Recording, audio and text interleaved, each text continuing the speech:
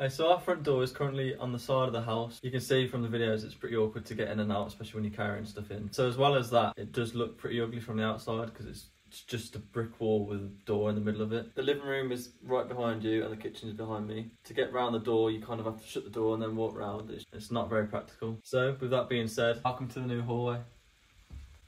Welcome to the new hallway. So behind where Kira's standing now is basically going to be our new front door here. So we've created, this was an old dining room. We've scrapped that. We've just decided to get rid of the dining room because we don't use it. A downstairs loo and a utility. So we're getting the door fitted this week. It's basically going to be a nice modern door with glass panels in the centre, and then we're going to have a standard window next to it here, so we still get the light coming through. So me and Kira are a bit obsessed with Your Home Made Perfect back in the day, and one of the main points that the architects mentioned was, if possible, if you can open your front door and be able to see the garden, then that just makes your house look so much better. Winner, chicken dinner.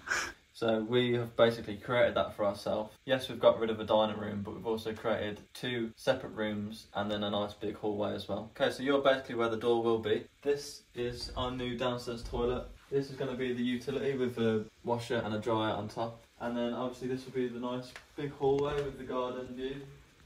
So yeah, as I said, it makes it feel a lot more roomy, and it's the kind of style that we like. And on top of that, this living room is big enough to have like a small dining room table as well. So we're still going to be able to eat dinner at the table if we want. So this is kind of a better angle. Obviously, this is quite a large hallway, but because of the fridge and Ewan's toolbox, it makes it look 10 times smaller. But imagine these went there, it goes right up to this wall. It's just hard to tell. It kind of lets you see the whole of the double sliding doors.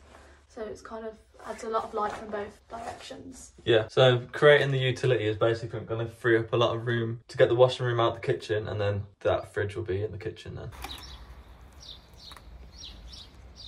Welcome.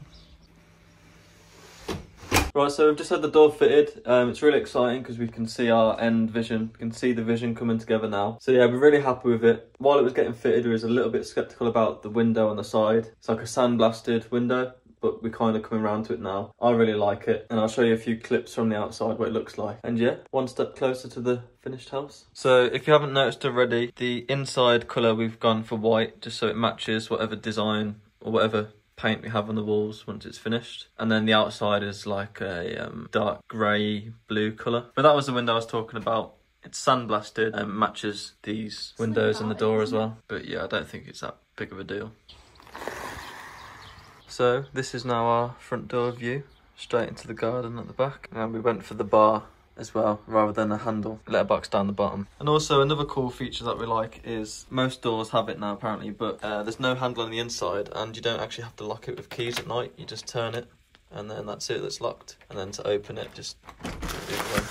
It's going to take a while to get used to, but yeah, so we're going to have to try and not to lock ourselves out. If we do, we've still got the side door, the original door that we've been using. Yeah, some people don't like to not be able to open the door from the outside, but for us, I mean, I've always grown up with a door like that anyway, so it doesn't bother me. Let us know what you think as well in the comments. We're eager to get some opinions on it. As I said, we wasn't too sure with that window at the start, but we both like it now. So if you've watched it from the start, you can appreciate that we've done a lot of changes in this house. For example, this opening here, straight to the front, this was all blocked up. We've obviously not knocked that through.